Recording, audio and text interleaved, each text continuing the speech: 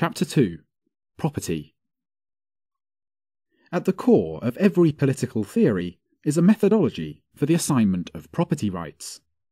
In fact, this must be so, for in order to determine the aggressor and victim in any violent interpersonal conflict, one requires some theoretical basis for determining who owns the good in contention.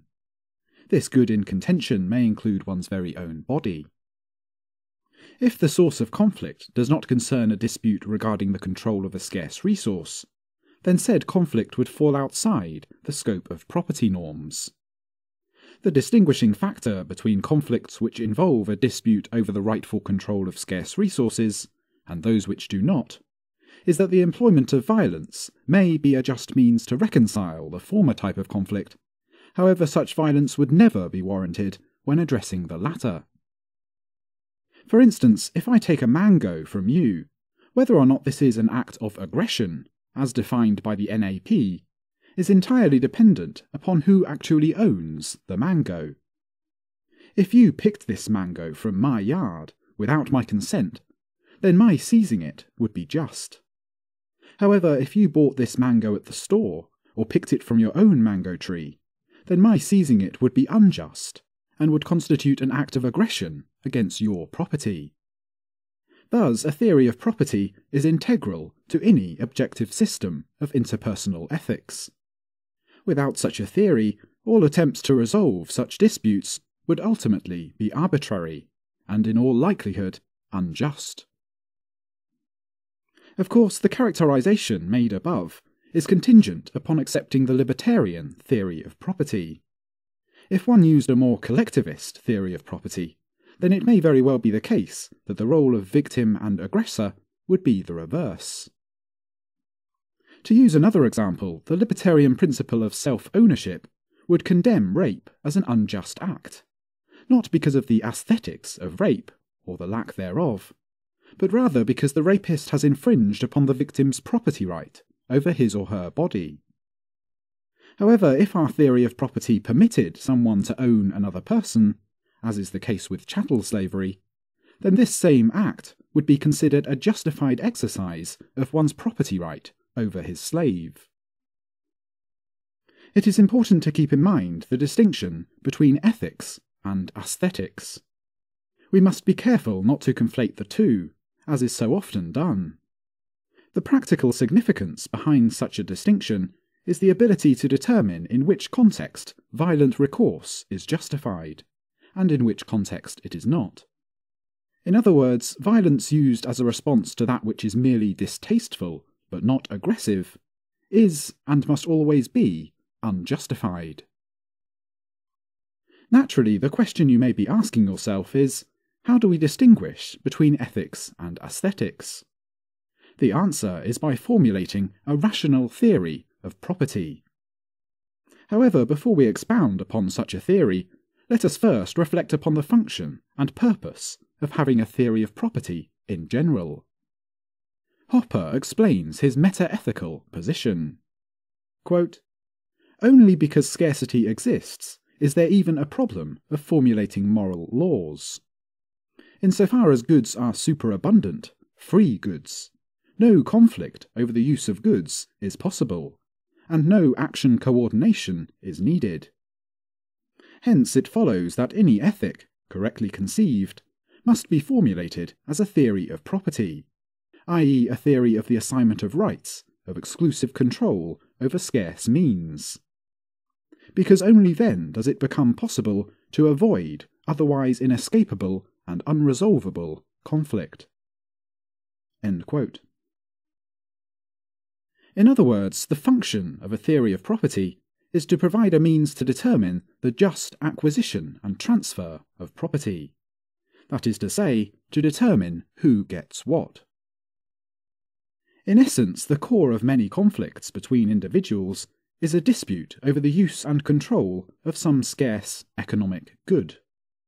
This could be a bowling ball, money, land, a factory, etc. It is because we live in an environment where the desire for many resources exceeds their availability that we must apply some arrangement of property laws if we wish to mitigate and resolve violent conflict amongst individuals. As only those goods which are scarce can be the objects of violent conflict, non-rivalrous goods are not subject to ownership claims. Therefore we may conclude that the concept of property may only be applicable to that which is scarce and rivalrous. Tucker and Kinsella dispel some common misconceptions of what it means for something to be scarce. Quote, "But let's be clear what we do not mean by the term scarce in the sense that it applies to this discussion. Something can have 0 price and still be scarce. A mud pie, soup with a fly in it, a computer that won't boot. So long as no one wants these things, they are not economic goods. And yet in their physical nature they are scarce, because if someone did want them, and they thus became goods, there could be contests over their possession and use. They would have to be allocated by either violence or market exchange based on property rights. Nor does scarcity necessarily refer to whether a good is in shortage or surplus, nor to whether there are only a few or whether there are many. There can be a single owner of a non-scarce good, a poem I just thought of, which I can share with you without taking it away from me, or a billion owners of scarce goods, paperclips which, despite their ubiquity, are still an economic good. Nor does scarcity necessarily refer to tangibility only, to the ability to physically manipulate the thing, or to the ability to perceive something with the senses. Airspace and radio waves are intangible, scarce goods, and therefore potentially held as property and therefore priced, while fire is an example of a tangible good of potentially unlimited supply." End quote. What indicates the rivalrous or non-rivalrous nature of something is whether use of it inhibits future use or another's simultaneous use. That is to say, if my use of something X precludes any other use of that same something X, then X is rivalrous. Conversely, if my use of something X does not preclude any other use of X, and if my use of X does not subtract from any future use of X, then X is not rivalrous, and could therefore never achieve the status of property. Moreover, because property is only applicable to goods or things which have the capacity for mutually exclusive usage, then those things which are superabundant cannot be considered property, as no conflict over them may possibly arise. Thus, only scarce, economic goods may warrant the application of property norms to govern their usage. Geoffrey Tucker and Stephen Kinsella expound further upon rivalry and scarcity as being the essential elements of property. Quote, "Instead, the term scarcity here refers to the possible existence of conflict over the possession of a finite thing. It means that a condition of contestable control exists for anything that cannot be simultaneously owned. My ownership and control excludes your control. An example of a necessarily non-scarce good is a thing in demand that can be replicated without limit, so that I can have one, you can have one, and we can all have one. This is a condition under which there can be no contest over ownership. As Hopper says, under these conditions there would be no need for property norms governing their ownership and use. This non-scarce status might apply to many things, but it always applies to non-finite things, that is, goods that can be copied without limit, with no additional copy having displaced the previous copy, and with no degradation in the quality of the copied good from the original good. So it is with all things. If there is a zero-sum contest over its possession, it is scarce. If there need not be rivalry over its ownership, and its capacity for copying and sharing is infinite, it is non-scarce." End quote. Property, necessarily being comprised of scarce, rivalrous goods, requires acquisition. The concept of property is only coherent or relevant with the acquisition and use of scarce resources. According to libertarian theory, there are exactly two just means of acquiring property: original appropriation, i.e. homesteading, first user, and voluntary exchange, i.e. giving, trading, buying, selling, etc. A common objection to the practicality of the original appropriation means of acquiring property is that hardly any person is able to trace the ownership of land to the time when it was originally appropriated.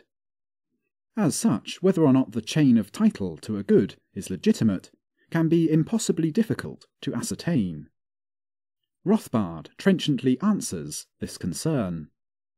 Quote, "It might be charged that our theory of justice in property titles is deficient because in the real world most landed, and even other, property has a past history so tangled that it becomes impossible to identify who or what has committed coercion, and therefore who the current just owner may be. But the point of the homestead principle is that if we don't know what crimes have been committed in acquiring the property in the past, or if we don't know the victims or their heirs, then the current owner becomes the legitimate and just owner on homestead grounds. In short, if Jones owns a piece of land at the present time, and we don't know what crimes were committed to arrive at the current title, then Jones, as the current owner, becomes as fully legitimate a property owner of this land as he does over his own person. Overthrow of existing property title only becomes legitimate if the victim or their heirs can present an authenticated, demonstrable, and specific claim to the property. Failing such conditions, existing landowners possess a fully moral right to the property." End quote. Finally, to own something means to have the exclusive right to employ this good in any way one sees fit, so long as such employment does not entail aggression against the property of another. As a practical matter, property must have objectively verifiable borders if one wishes to demonstrate the validity of his title. Intellectual property. Intellectual property, IP, is a classification given to the class of legally protected rights to non-scarce goods, such as ideas, music, and the expression of patterns. The three most common categories of intellectual property are copyrights, patents, and trademarks. In his monograph, Against Intellectual Property, Stephan Kinsella provides a cogent definition of each of the categories of intellectual property. Quote, "Copyright. Copyright is a right given to authors of original works, such as books, articles, movies, and computer programs. Copyright gives the exclusive right to reproduce the work, prepare derivative works, or to perform or present the work publicly. Copyrights protect only the form or expression of ideas, not the underlying ideas themselves." Patent. A patent is a property right in inventions, that is, in devices or processes that perform a useful function. A new or improved mousetrap is an example of a type of device which may be patented. A patent effectively grants the inventor a limited monopoly on the manufacture, use, or sale of the invention.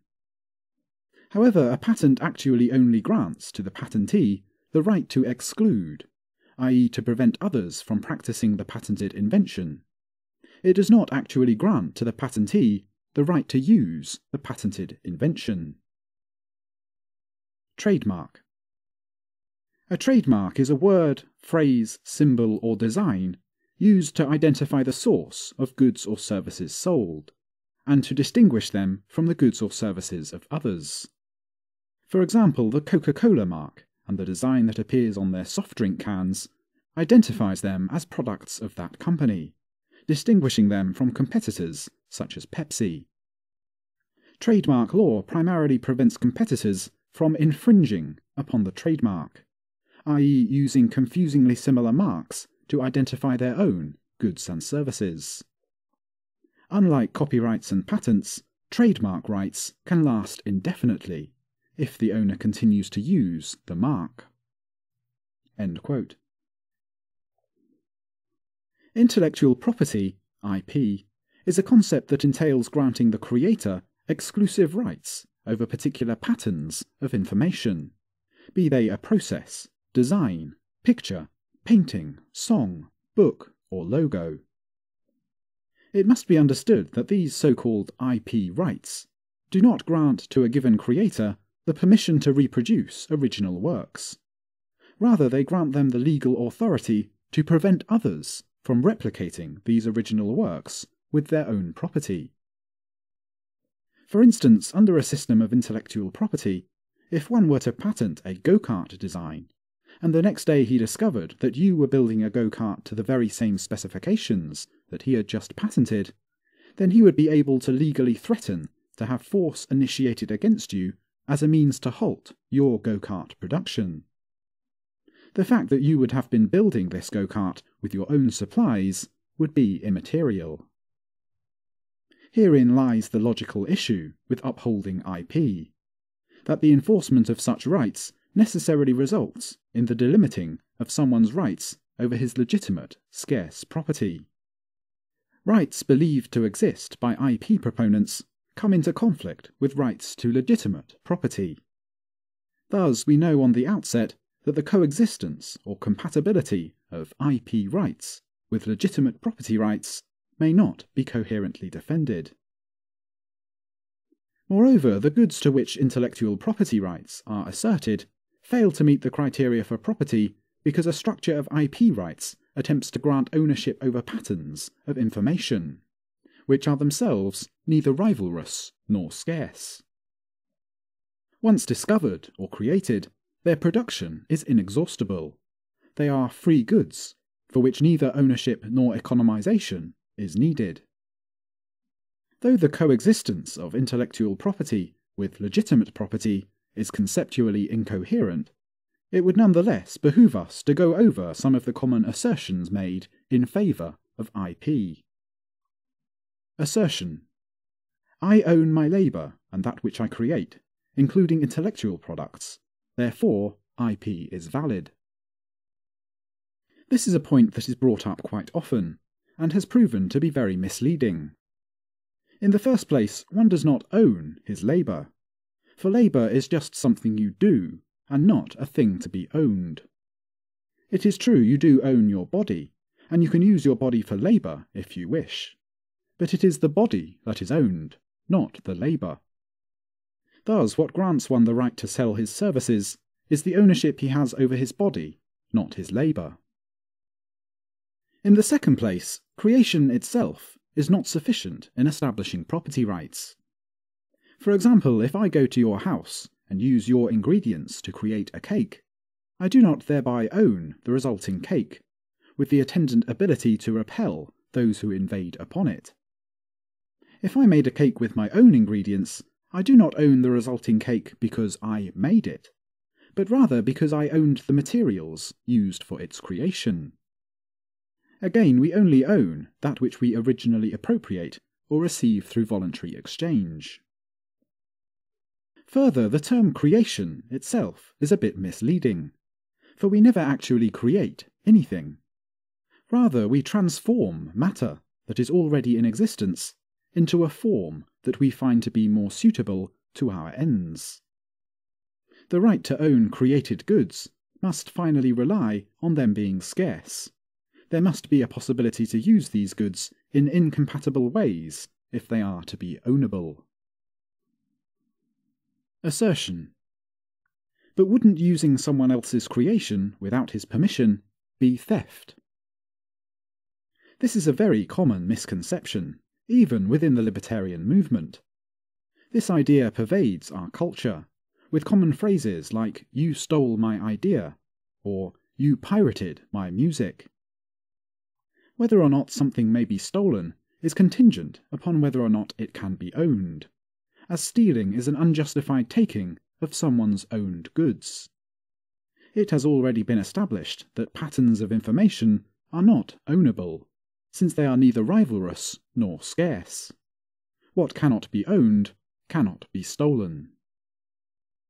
Beyond this, stealing requires the legitimate owner to no longer have access to that which has been stolen. If I take your car, you no longer have access to your car. However, if I copy your recipe, your access to your recipe has in no way been impeded by my copying. You still possess this recipe. It just so happens that now I, too, have the recipe. No theft has taken place. It would be absurd for me to accuse you of stealing my car if it was sitting in my driveway and you just happened to build one yourself with the same design. Similarly, it would be equally preposterous to assert that copying is stealing when the supposed victim's access to that which he claims has been stolen has in no way been diminished. Assertion. If someone profits from my idea without my permission, then the money he made is essentially money he has stolen from me. Oftentimes, a musical artist or an inventor will claim that the unpermitted reproduction of his music or invention will dig into his profits, because such reproduction would yield a larger supply of the good in question relative to his monopoly production. This addition to supply thus renders him unable to sell his music or invention for as much as he would have otherwise been able. His belief that this unauthorized reproduction and sale is tantamount to theft would suggest that he owns the buyer's money before they hand it over to him. This is, of course, fallacious reasoning. We only have legitimate claim to that which we originally appropriate or receive through voluntary exchange. We do not own someone's money before he gives it to us. The fact that a customer may have given his money to the original artist, had he not purchased a product from a copycat, does not change this fact. Furthermore, one is not entitled to and does not own the value of something. For example, if my neighbour refuses to mow his lawn, the value of my property may be reduced in the eyes of most people. But this in no way means that my neighbour has infringed on my property rights. Again, no one has legitimate claim over the value of anything, because value is simply a subjective determination, and we certainly do not own the subjective determinations or evaluations of others. Assertion. If there is no IP system, people won't be as incentivized to create and innovate. While the claim has a plausible ring to it, it is dubious at best. The IP system actually serves to suppress ingenuity. But how is this? Well, because as a creator of any sort, one would immediately experience limitations upon what information he would be permitted to use in pursuit of his invention, song, or whatever else he is attempting to create. In other words, the suppression of innovation would take the form of all the information whose use and access would be safeguarded under the auspices of copyright, patents, trademarks, etc. One would not be able to avail himself of the body of many others' work, as it would be protected by IP, and thus become inaccessible or costly to attain. Moreover, IP is approximate. It does not simply preclude the reproduction of exact replicas, but rather the reproduction of that which is too similar to the original. So let's say I take your go-kart design and make some small improvements to it. I could still be sued under IP law for patent infringement. So the limitations, whether they are the threshold for similarity or the longevity of the IP in question, must always be arbitrary. Above and beyond this are the time, resources and energy spent on the training and employment of the overseers of an IP system, as well as the time and money used to apply for a copyright or patent. These are all factors which, had it not been for the IP system, could have gone into products or services actually demanded by the consumer. The threat and practice of litigation associated with the enforcement of IP laws create further costs. Such lawsuits have cost many millions to conduct, and many millions more are used to keep legal teams on staff for larger businesses. Again, this represents huge amounts of resources and time that could have been spent in more productive ways, but are instead wrapped up in the legal system. A less obvious cost of the IP system is the chilling effect it has on small businesses. There are thousands upon thousands, if not millions, of patents and other IP certifications of which one may never be apprised, and yet will still be subject to a forfeiture of his liberties if he is found to be in violation of any one of them. Powerful corporations have the advantage of being able to afford a legal team to keep on staff to secure many hundreds of IP certifications, be they patent or copyright, and to use them as leverage against other large businesses to deter them from suing on the grounds of IP infringement. This tactic is tantamount to a mutually assured destruction defense, where one company will refrain from suing the other on the grounds of IP infringement for fear that this other company may sue them in return and on similar grounds. Smaller businesses, however, do not have the capital to build up such a defense or gain such leverage, so they are at an artificial disadvantage in the battle for IP weapons as compared to their larger counterparts. Worse yet, many may decide to abandon their plans for entrepreneurship, as IP liabilities would constitute one more cost that they are simply unwilling to bear. Last, but certainly not least, are the guaranteed sacrifices of liberty associated with the IP system. To enforce IP is to limit, at least to some degree, an innocent person's peaceful use of his property. Those who advocate for IP on purely utilitarian grounds would do well to recognize these costs and rethink their position. The burden of proof that IP increases innovation falls upon the advocates for such a system. Some of the costs are concrete, and ironically include factors which hinder innovation itself. Finally, even if it were proven to enhance innovation and prosperity, would it be our place to impose such a system, given that it necessarily abridges one's rights to his property? The truth of the matter is, the only things that must be done to maximize wealth are to refrain from committing aggression, and to pursue our own self-interests. Coercion may still exist, but an institution which has the sole right and obligation to commit aggression as the primary means to solve complex social problems should never exist. Time and time again it has been shown that appealing to the state to solve social problems only serves to exacerbate such problems, and in doing so generate more unforeseen consequences. The market, on the other hand, serves to regulate, allocate, and equilibrate much more efficiently and effectively than any mixed or controlled economy can, precisely because it does not rely upon central planning to effect such adjustments. In freed markets, everyone has to play by the same rules, and every voluntary interaction is mutually beneficial.